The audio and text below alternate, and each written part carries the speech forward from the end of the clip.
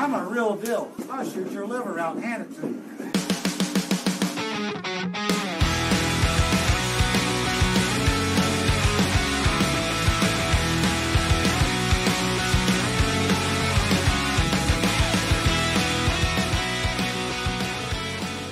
Where's Johnny?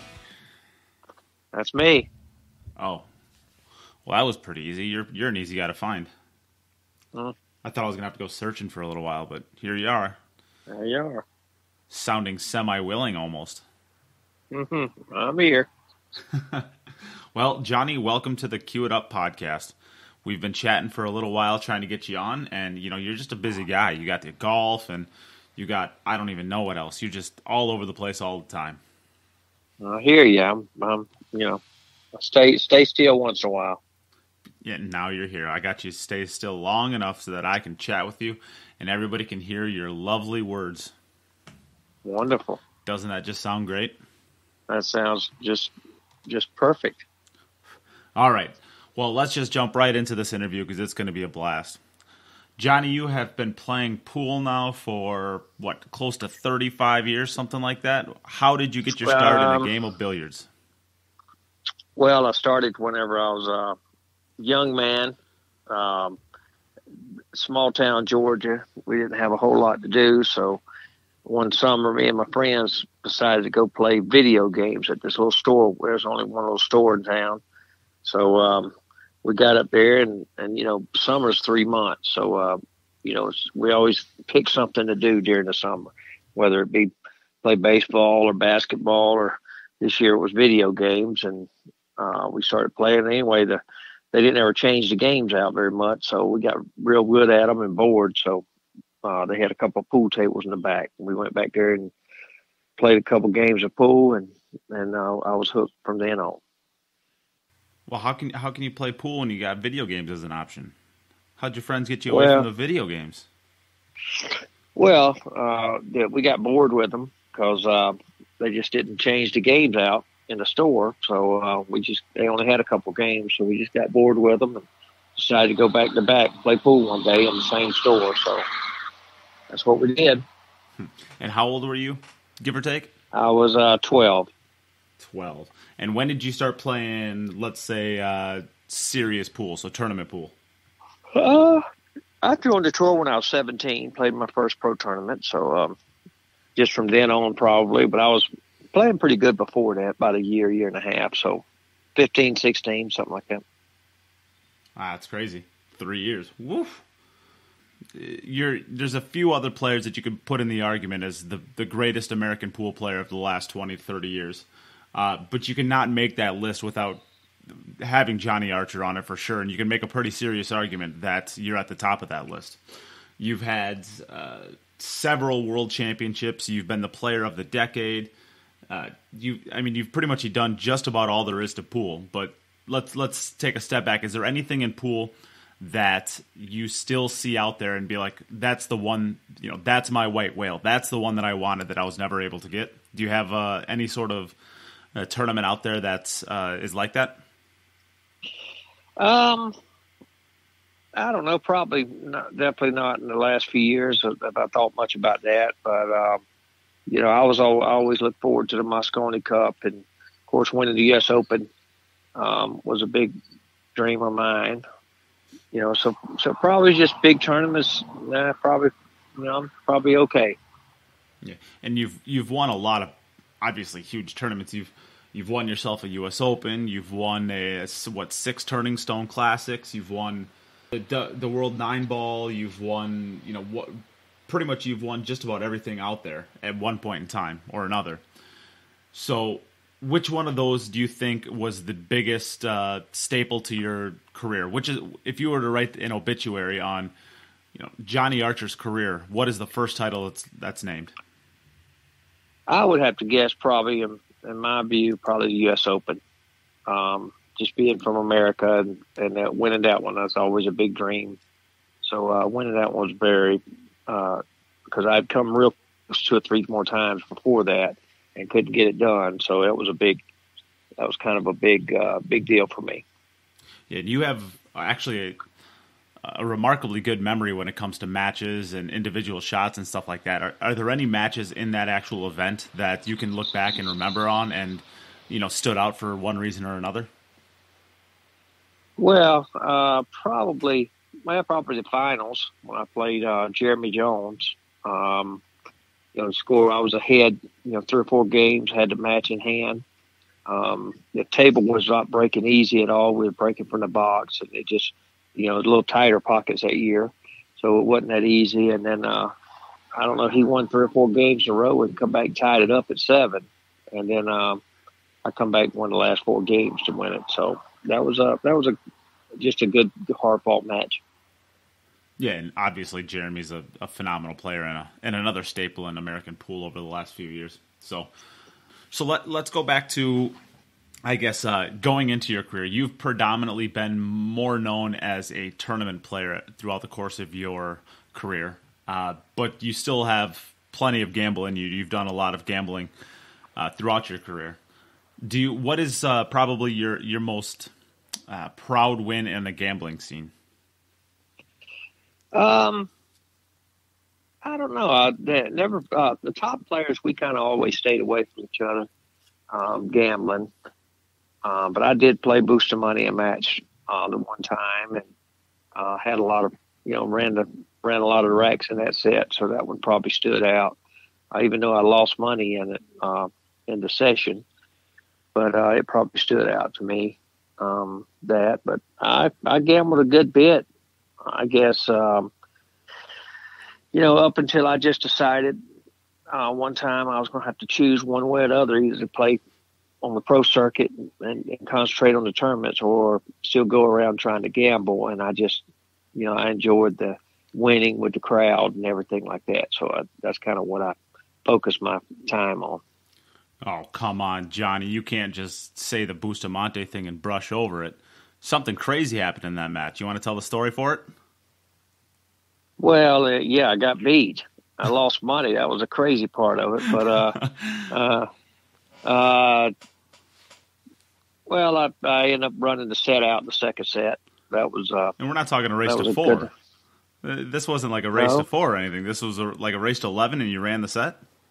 It was a race to 13. A race to 13, and you ran the set out.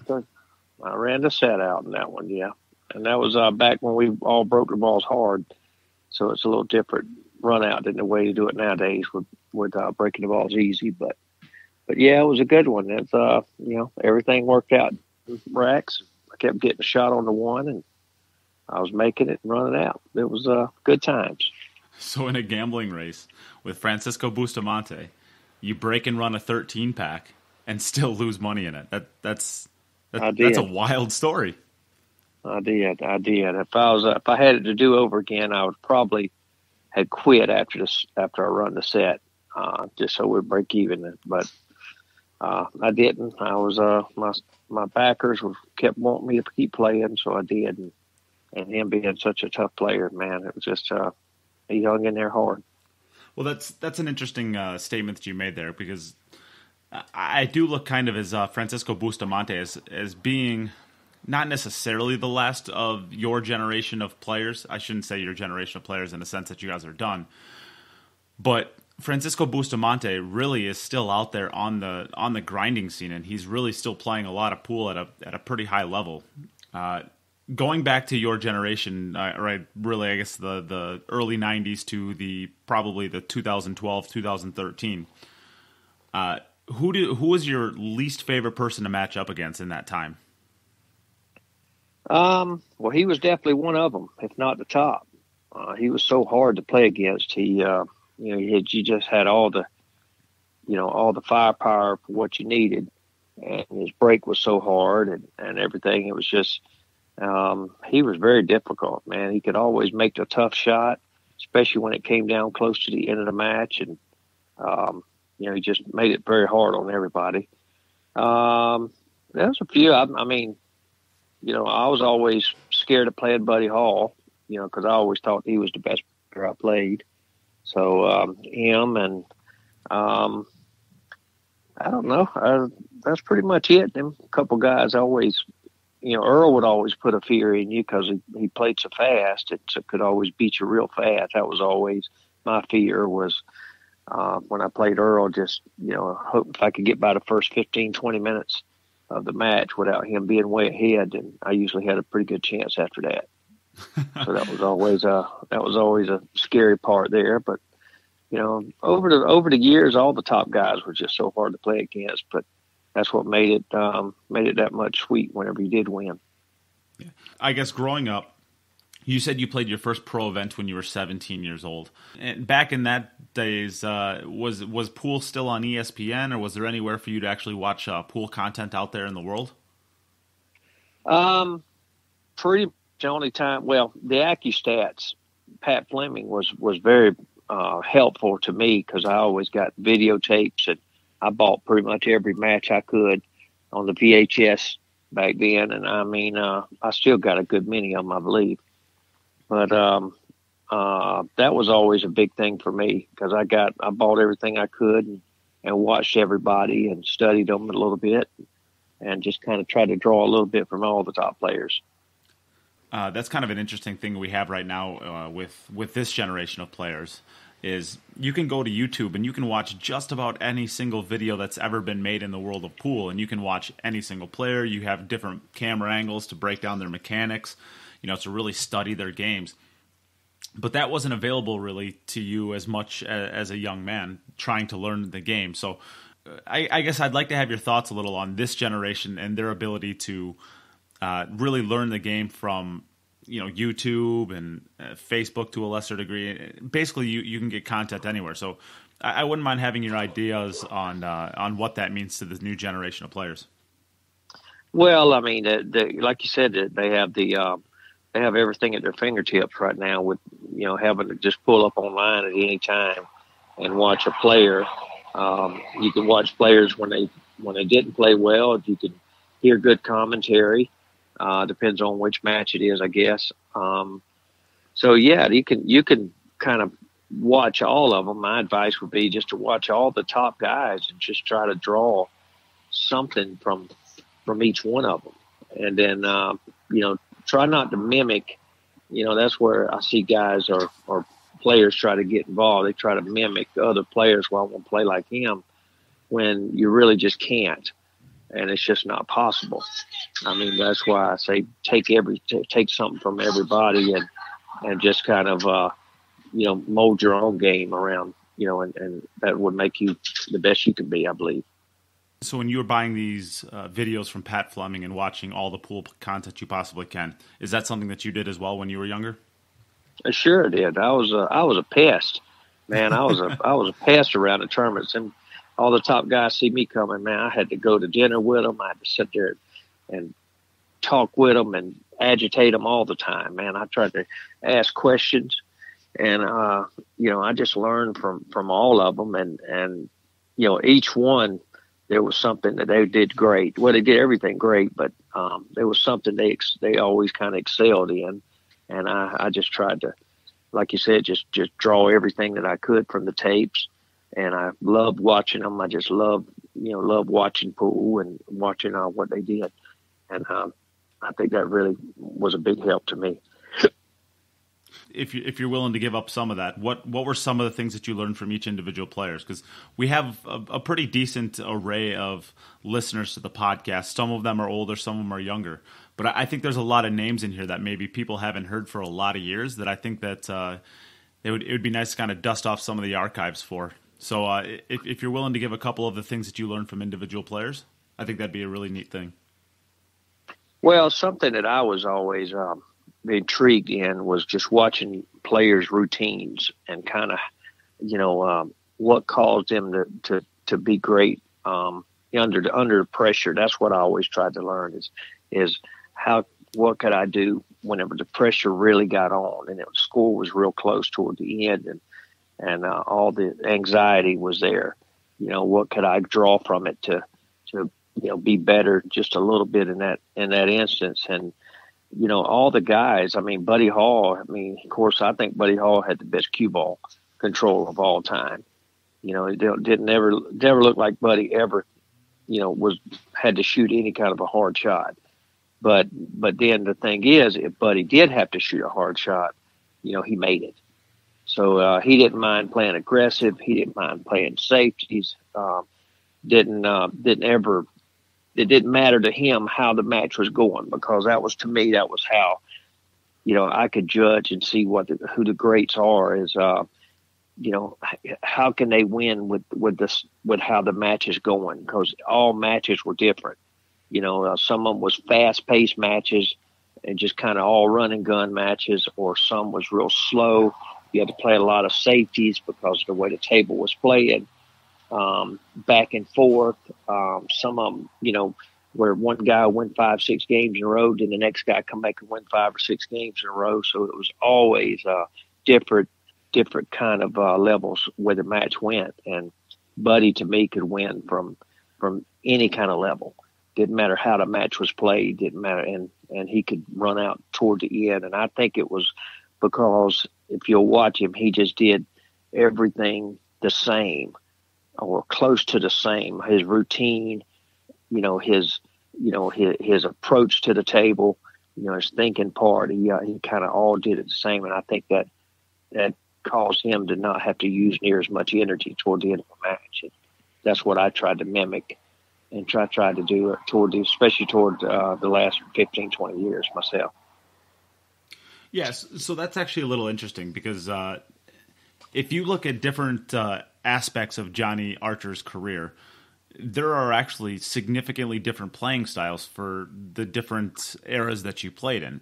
I've seen you, especially recently, you kind of almost, not quite the Earl mentality where you just kind of sprint around the table and just shoot balls in like it's like you have to get to a meeting or something. But you play very quickly at times in your career, and you've also played very slow and methodically.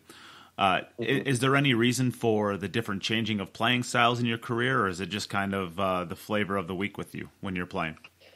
Well, I think it was more just different times in my career that I played. I think, like I said, probably 20 years ago, I was playing much slower as I did the first, the first 10 years or whatever. So that was always, a big change. But it wasn't like I was, trying to, that was what I would wake up trying to do. It was just, it was just different parts. And I went through years of I was playing a certain pace. And I know early in my career, I kind of played a lot faster. I see some of the old match. And then as the 90s and everything went on, I started getting good bit slower. And then, I'm probably playing kind of average speed now, maybe a little faster than I normally would. But, it's just kind of the way matches were. If the matches, to me, if it were really a lot of safety play and a lot of thinking, then of course I'd play a lot slower during that match. But if it was kind of a run and gun match, I'd be a good bit faster. So, I guess kind of how the match was going, I would play a little different. So I think the person that you naturally get compared to most frequently, I think, is Earl Strickland. And that's because your kind of peaks overlapped each other, and there for a while. I mean, if you take Efren out and Francisco Bustamante out, if you just looked at American pool players, if you didn't see Earl Strickland's name at the top, you saw Johnny Archer's, and that's pretty much the way pool was for about 15 years when it comes to American players. You guys have developed a little bit of a friendship, obviously, from playing with each other all these years. Think back to the one moment where you gained a respect, or maybe you gained a little bit of animosity towards him, or whatever it is. What is the most memorable moment you have from playing Earl throughout the years? Oh Lord, we have a few. We played mainly through the 90s. We were back and forth, winning tournaments and having to play each other a lot then. I don't know. It just, I remember one time when we were playing partners together. We only played, I think, twice on the Mosconi Cup. We only played together in a match, only twice, I think, during the whole time. And I think it was just because of our personalities, we didn't match up good together. But I don't know. Some matches against each other. There was definitely some good ones. I played. Let's see. I think I played him in the semifinals of the World Championship one year, and it was a real good match, real fast match. We played on ESPN. And then well, I don't know. I remember we got into it a few different times early. We got into it a few times where, speaking, that happens. Yeah, and that was kind of a sad thing to think about, but I think it made for more respect from both of us with the other one, and we just as we got older, we started doing a lot more shows together, a lot more exhibitions and stuff. So we got a pretty good friendship going, and I think Earl's a great guy. I think he's definitely misunderstood, but he's brought a lot of the heartache and pain on himself a good bit. But I think he's just well misunderstood. He's I think he's a genius on the pool table, and if you talk with him, you can hear that. But we've had some good times. It's been not all bad, but definitely had some rocky times too. So, if you take the totality of your entire career of playing against him, and you take up every single match, every single game, do you think that you got the edge on him, or do you think he has the edge on you as far as overall record against each other? I think we're probably pretty close. I might have a little bit the best of it right now, just over the records and everything, because we played mostly in the 90s, and that's whenever I had just a great 10 years there. So I probably had a little bit the best of it there, but overall, no, we're pretty close. Yeah. So, all right. One interesting thing you said, you and Earl actually only played twice together in the Mosconi Cup.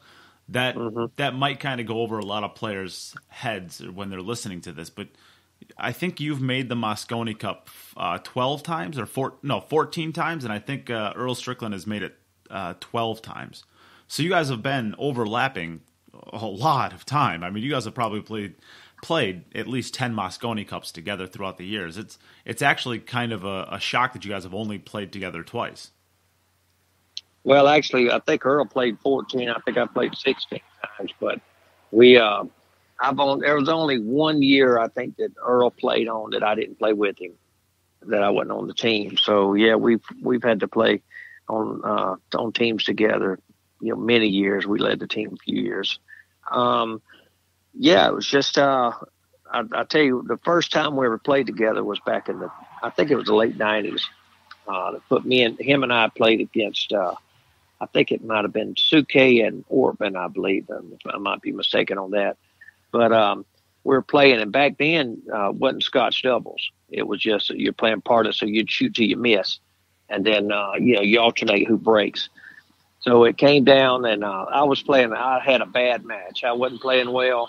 Earl was playing great, and I mean he held us in the whole match, and it got down to heel. So the way that format was, if it got to heel in the match, your teams relagged, and then whoever won the lag got to break the last game. So that was kind of different the way they did it. So we got up there, and I lagged, and I won the lag. I think it was against Suke. And then I looked over Earl and said, Earl, come on. Every time he was breaking and running out, like every time. And he wouldn't, he was staring in the crowd. So he wouldn't look at me. And I said, Earl, what are you doing? He turned back around. He said, no, I'm not going to shoot. You got to get up and play.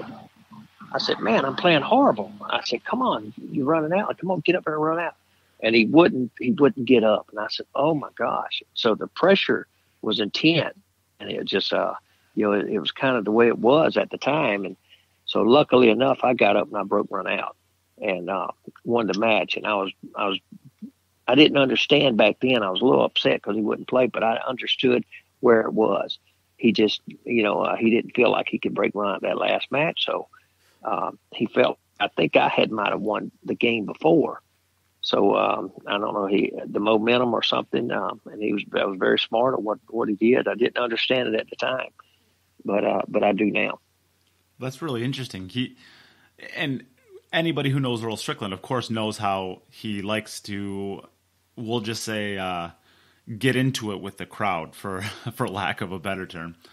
Yep. And he was kind of staring off into the crowd. I'm sure somebody was heckling him a little bit, and I'm sure he was probably letting it get to it maybe just a little bit. But after playing poorly the entire rack, that he just handed it off to you. I was, him and I talked a little bit about it. We've only spoke about it a couple times, and we talked a little bit. And I still, to this day, I was trying to figure out, why would you, want me to play the game, and then why didn't you get up and play? And he just said he didn't feel as confident right then as in himself as he did me. And I said, well, boy, I tell you, I was a dead opposite. I said, I had the confidence in you, and I didn't in myself. And I don't know. He just didn't feel like he wanted to get up and try to play. He felt like it was best for the team if I did. And I still would like to sit down with him and talk to him in detail with it a couple times. But it was kind of it made me feel good. He had the confidence in me. But it kind of made me a little upset that he didn't have the confidence in himself. But I understand. The Mosconi puts a lot of pressure on you at certain times, and it is sometimes when you're out there, you'd rather be any place else but right there. And that is maybe something. So I believe you are the second most frequented player in Mosconi Cup history. If I'm not, I think Mika Eminen might have. Maybe just a couple more than you, and I'm making numbers up basically in my head right now, but I think that's the case. If I was wrong, you could tell me on that. But you're the most for any American player. I know that for sure. So if there's anybody who can talk about the Mosconi Cup and its evolution throughout the years, there's nobody more qualified than you. So you played in this basically from the beginning. Not where have you seen the Mosconi Cup evolve from its inception to now, kind of where it is today?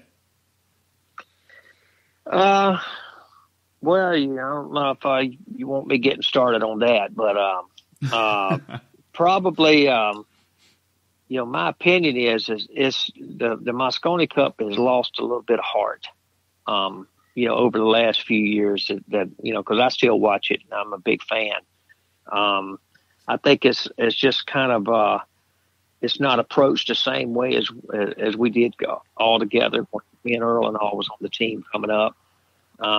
That's just kind of the way I see it. I mean, I think it's been great that America's won the last couple of years.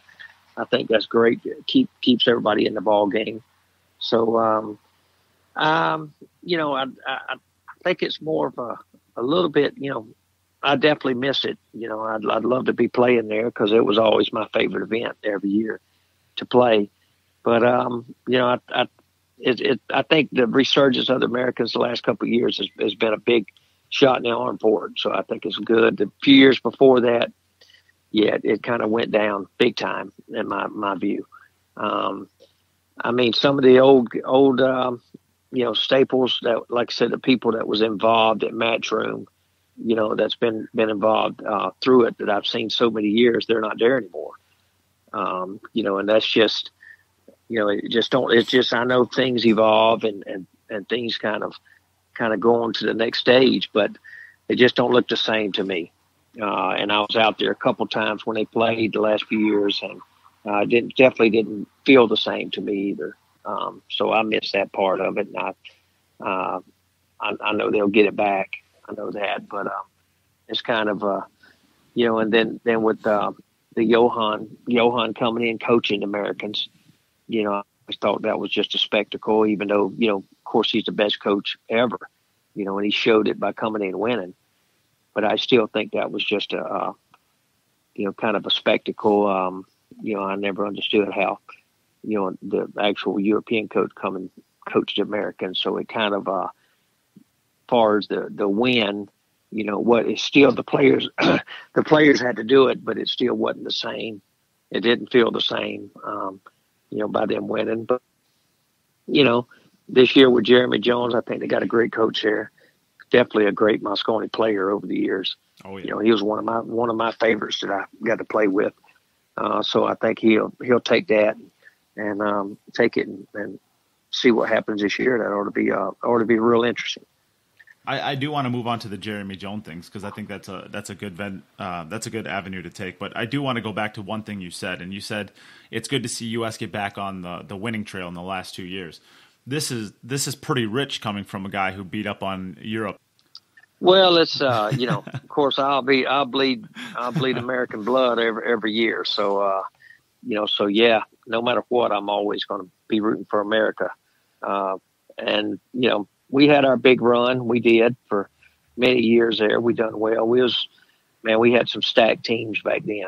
I mean, really did. It was just whoever you played against was there to win. And man, it was just tough beating us back then.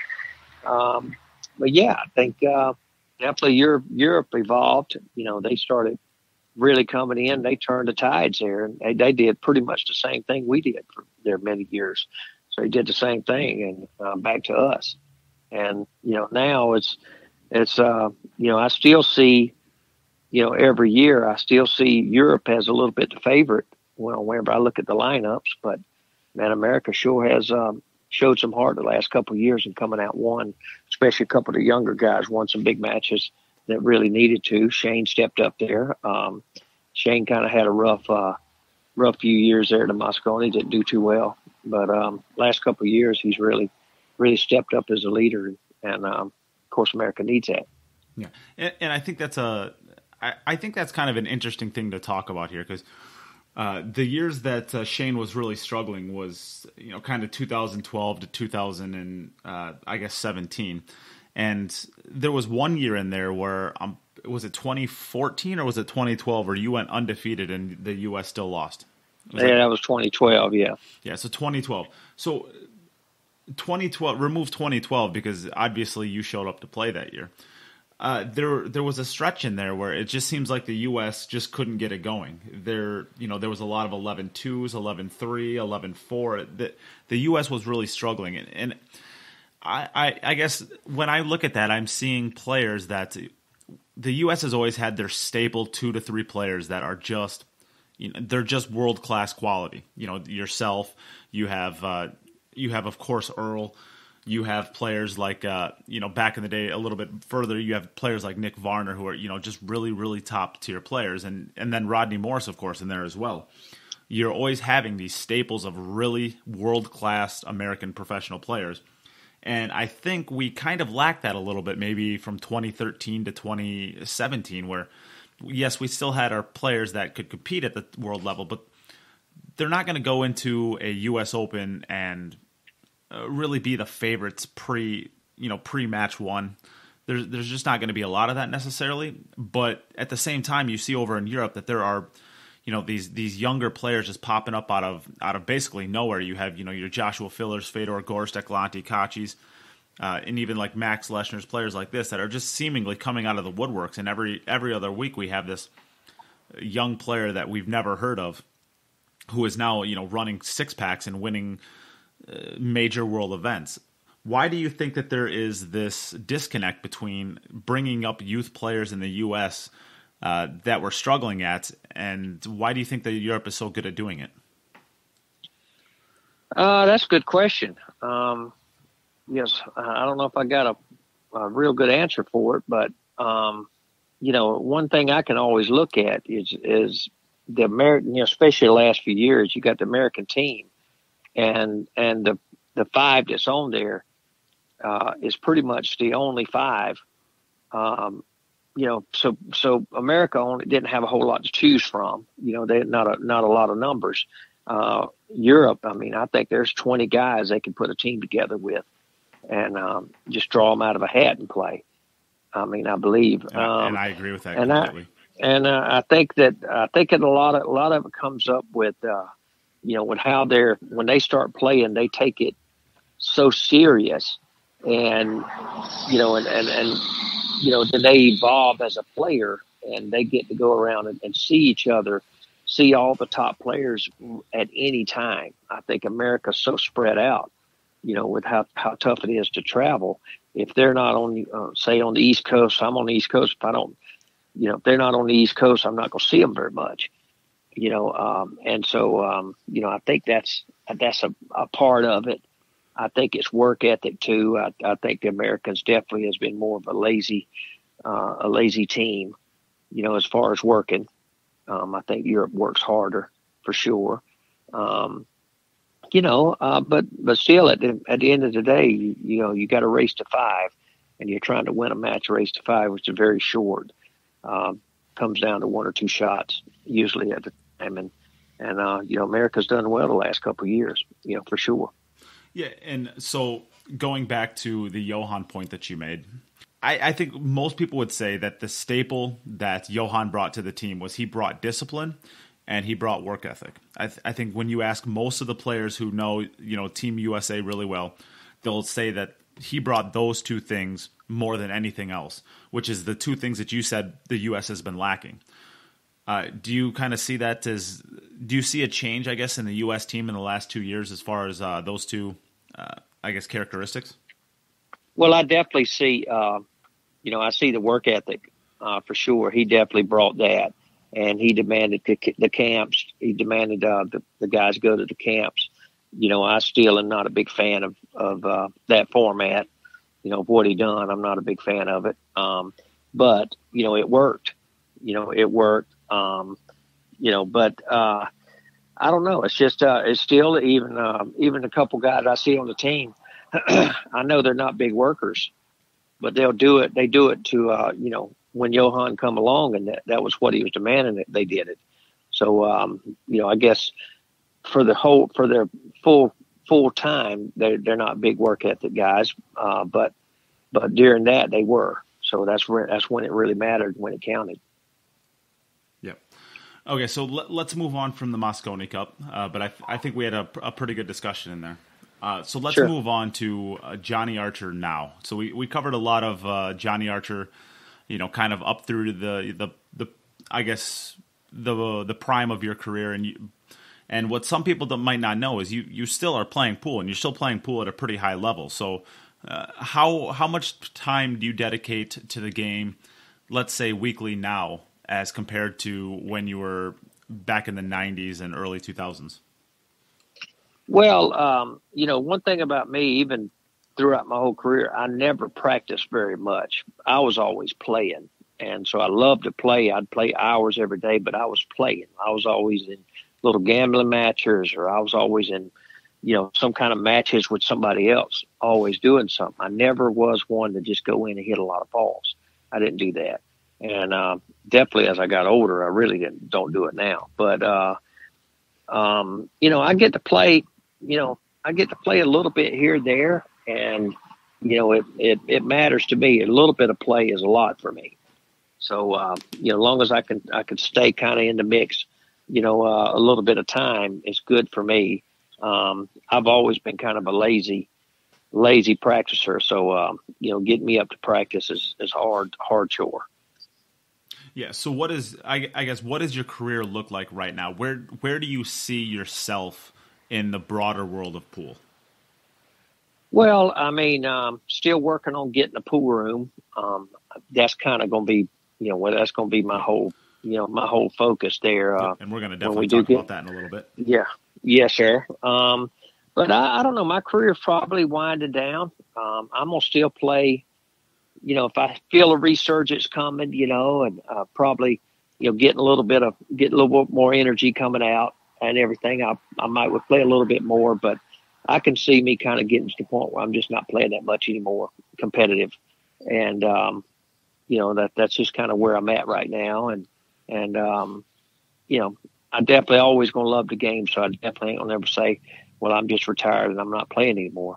I don't know when that'll be, but definitely it's slowed down a good bit. And I think this year with the COVID it's really slowed down, and I don't really see me getting back, definitely following all the tournaments anymore. That ain't gonna happen again, I don't believe.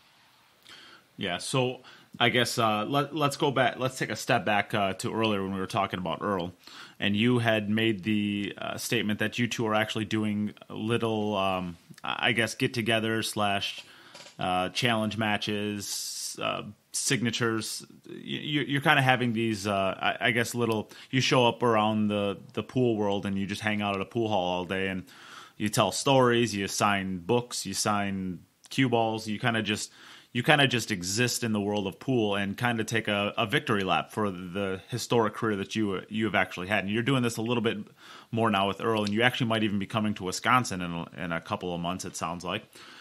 So talk a little bit about what you're doing with Earl and possibly where people can find you in the future. Well, I mean, Earl and I, we get along real good, so it's always we're a good draw, and we're usually pretty fun to hang out with. We're going to always, as long as we're able, we're going to always do a few things here and there together. And we're, like I said, we have one coming up with Tommy Kennedy. We're going to raise some money for Tommy coming up here. I think it's next month here in Charlotte. And then I think we have one, like you said, we're working with Larry Neville. So we're going to be coming, there to Wisconsin. And I'm sure there's going to be more. This year, I don't think anybody's going to do a whole lot this year, but definitely next year. I don't know, just go to our Facebook pages and check them out. We're usually always got something on there.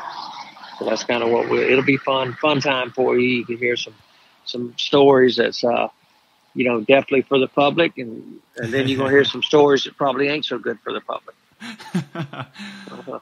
Yeah, the non-podcast worthy stories. That's right. There's definitely some stories that'll be in my book one day. In your book, right. All right. So let's go back a little bit more. And you said that you're trying to open up a pool room. So why don't you tell us a little bit about what you're trying to do there? Well, as most people know, I owned Marietta Billiard Club back in here about 4 years ago. I had it for about 11 years, and that one run its course. And I've been trying to open one up probably just about since then. And I'm finally getting to the point to where it looks like we're a lot closer, definitely a lot closer to opening one up. And I'm going to try to do some good things. I'm going to try to set it up in a way that I can do a good bit of stuff with pool. And I got some ideas of what I'd like to do with some team events that I'd like to do. So that's going to kind of be in the forefront of me setting up things, bringing players in. I mean, we're just excited. It's going to be a good business. And I learned a lot from the last one on a good note and on bad notes. So, hopefully I'll be a good bit better on, running this one. And where are you hoping to open this one? It's still going to be in the Atlanta area. We're looking probably about 20 minutes from Atlanta. And we're looking kind of in the Norcross, Peachtree Corners area. If you're familiar with Atlanta, you'd know that. But still in the Atlanta area, and I'm still Georgia at heart, so I'm excited to still be here in Georgia. Yeah, I think what did Darren call you once? He called you Peaches? Your Peaches? Oh Lord, I ain't no telling what he called me. He don't speak good English anyway, so I don't know what it is. It's got to be that bulldog accent he has. Yeah, I think so. You and Darren, man, you two are buddies, aren't you? Yeah, I enjoy being around Darren. Darren's a lot of fun, and I kind of give him the needle pretty hard, and of course he gives it back. So we're a good match, made in heaven, as far as picking at each other pretty good. So it's that and that's still the one thing that I still enjoy doing.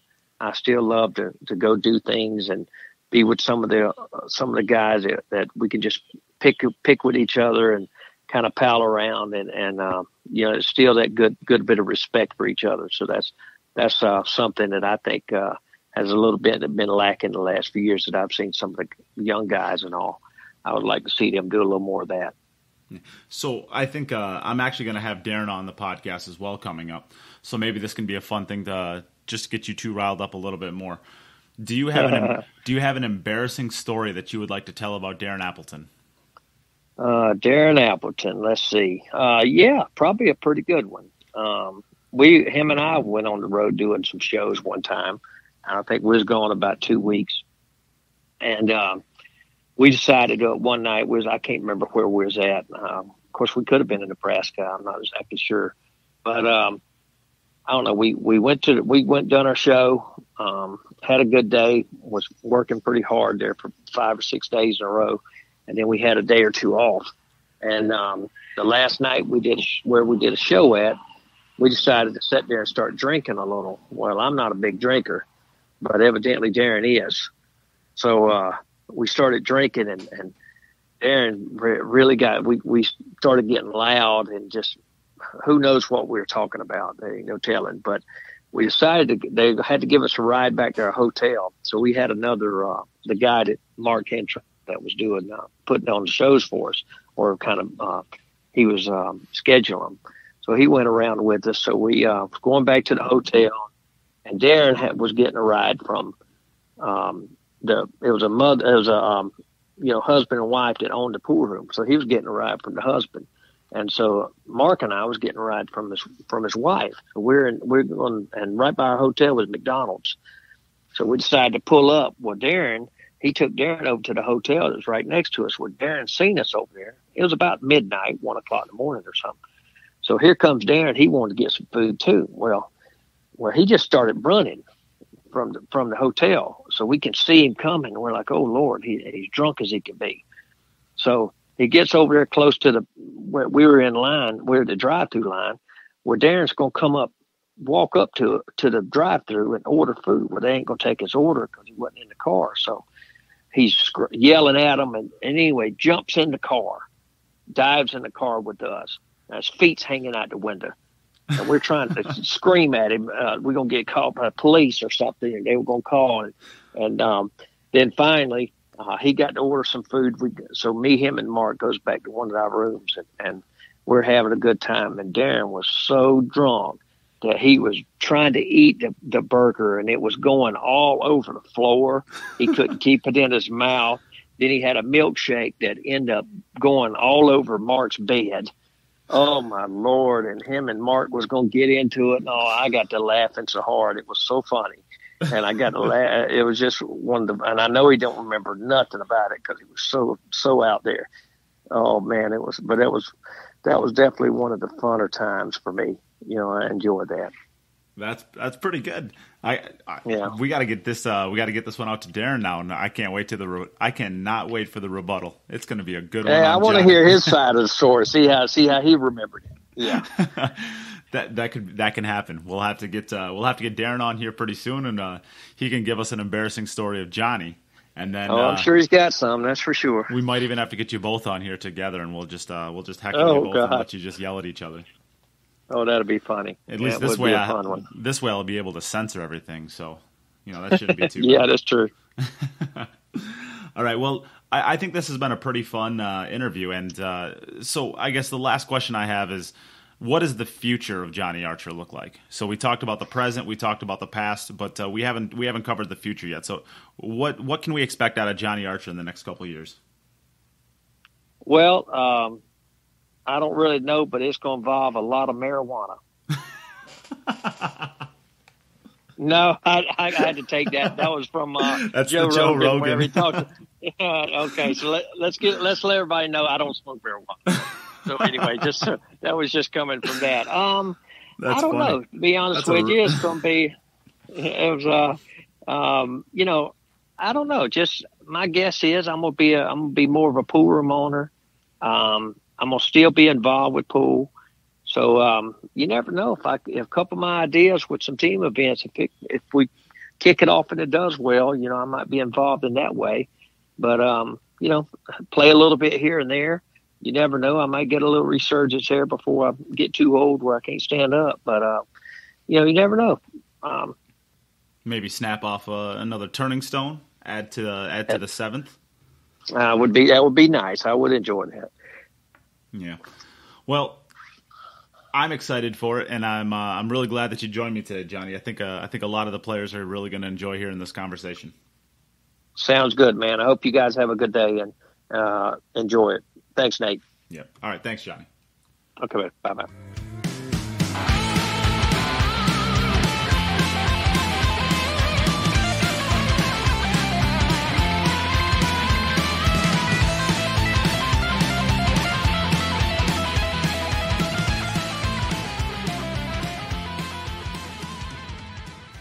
everyone. Thanks again for listening. If you've liked what you've heard and you want to contribute to the future content that will be made, consider joining the podcast's Patreon at www.patreon.com/QItUp. Becoming a Patreon of the podcast will help to create all of the future content that the podcast will have. Special shout out to Dave Peters, Aaron Taylor, Pete Silsby, Morgan Lupton, Ben Young, Robert Miller, Andy Morse, and Bill Pelham for your generous contributions to the podcast's Patreon. If you ever need any more information on what the Patreon system is, or how you can contribute outside of the Patreon, please reach out to the podcast or Nate himself. If you would like to contribute to the podcast for free, consider sharing any podcasts or the podcast page on Facebook itself. Also, leaving a review and a rating if you listen through iTunes. It helps others find the podcast. Thank you for listening, and we'll be back soon with another episode of the Q It Up podcast.